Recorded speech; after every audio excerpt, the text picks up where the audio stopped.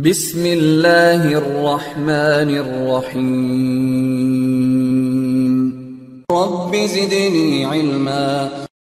Okay, the next thing we'll talk about Inter-VLAN routing in this section. So we'll try to see what is Inter-VLAN routing and what are the different methods to do Inter-VLAN routing.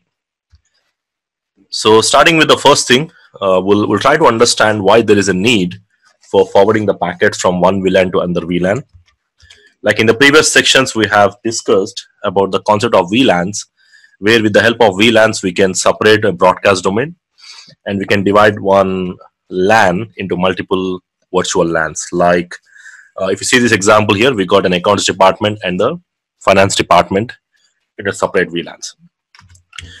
So by default, also I said that the traffic from one VLAN to another VLAN, by default, it will not go. No unicast traffic, no multicast, or no broadcast traffic as well. Because virtually once we create the VLAN, this will become a part of a separate broadcast domain. And also we have seen how we can allow the VLAN traffic between multiple switches with the help of trunk concepts. So by default, the host in one VLAN will not be able to communicate with another VLAN. So they can only communicate within the VLAN, but not with the other VLAN users. But what if I want a communication? Like if you take an example, I got the users of the accounts belonging to 192.168.1.subnet wants to communicate with, let's say there is an FTP server on the VLAN 20 finance department, and I want the users of the finance as well as the accounts should be able to access the FTP server.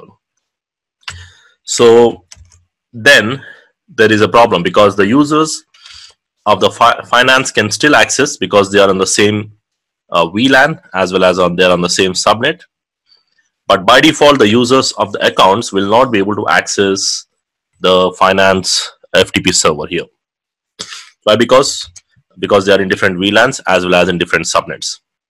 Now you may want to send some traffic, specific traffic, maybe all, maybe specific, depends. So whenever you have a requirement to forward the traffic from one VLAN to another VLAN, we need to do inter-VLAN routing. So which means we need to have a router, and with the help of that router, we need to forward the packets from one network to another network.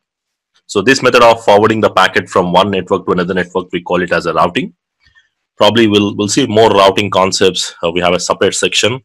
Routing, we'll see more on details on that. But in our case, here also we are doing routing, but the difference is we are doing inter-VLAN routing, or simply we can say VLAN routing, because we want to route the packets. Because now when the packet is moving from one VLAN to another VLAN, it's no more a layer 2 packet.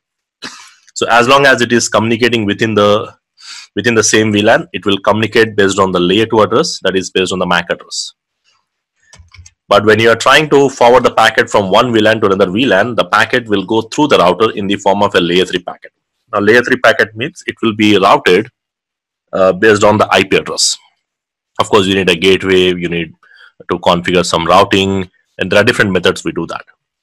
So we'll try to see all those methods. So in this section, we'll be seeing how we can allow the users of one VLAN to access the resources on the other VLAN using different options. We can use a router or we can use a multi-layer switch. We'll be seeing all those options anyways.